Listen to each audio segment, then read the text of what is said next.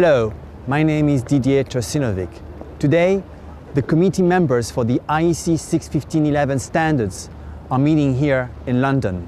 The standard is currently under maintenance, and the members are going to discuss National Committee's comments as well as individual and proposed changes to the standard. In addition, this meeting covers key technical issues, and the subjects are hardware fault tolerance, Clause 12, Seal 4, safety manuals, and PFD calculations.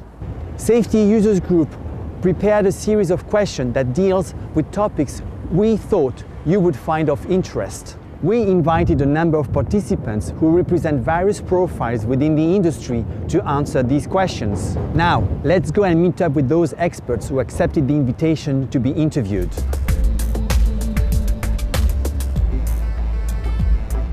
Yeah, the standard is, key principle for the standard was based on the terminology, the safety life cycle, and some semi-quantitative features out of IEC 61508. With that, the other basis was a lot of existing national and international standards and organizations that have good engineering practices in that area. Yes, some of the key principles which are actually common between IEC 61508 and IEC 61511 go back to good practice standards in the ICI company in the UK that were translated into guidelines published by the Health and Safety Executive here, so-called Programmable Electronic Systems Guidelines, or the PES Guidelines, published I think first in 1985.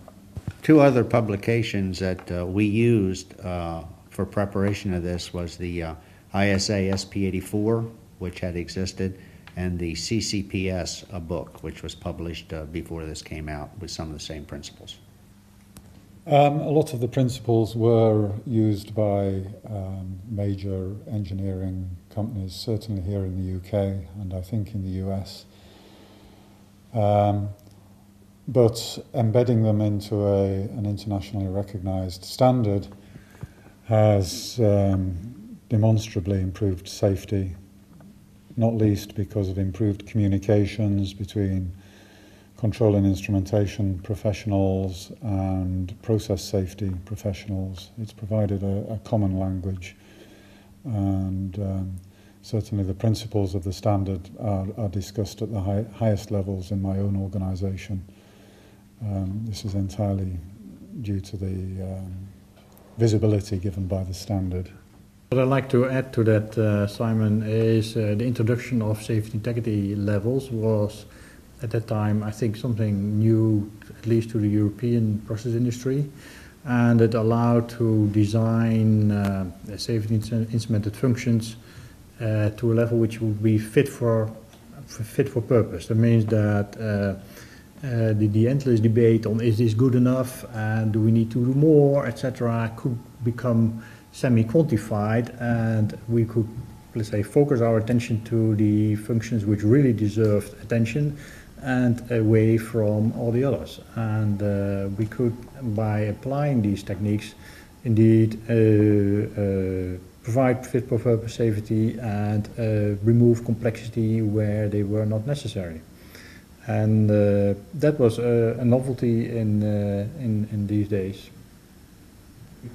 I'd like to mention also that the manufacturers were encouraged to manufacture more reliable equipment to improve the safety, and also to have opportunities for diagnostics within the equipment. So we put a lot of efforts as EMERSON to include programs for more reliability and more diagnostics in the products.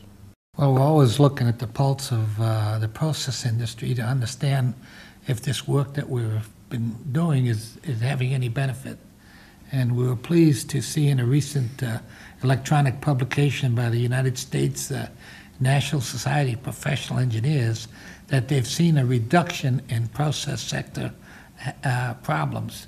And in that article, they attributed to the standards like 61511 as contributing to reduction in safety hazards and safety problems in the process sector.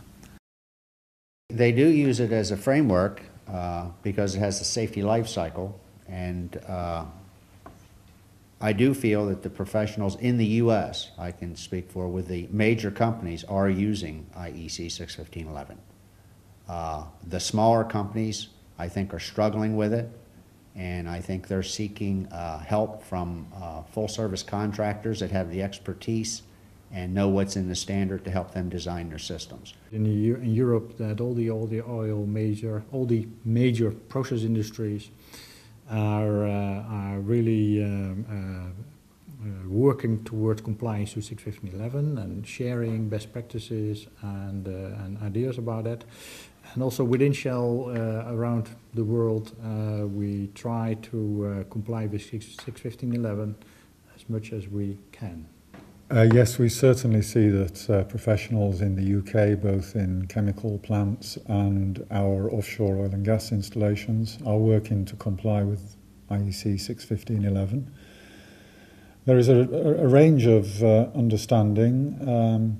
Some have a very good understanding. Others do only see perhaps some of the basic requirements of the standard. So there is still some way to go in training and improving the competency amongst some of the professionals who are using the standard.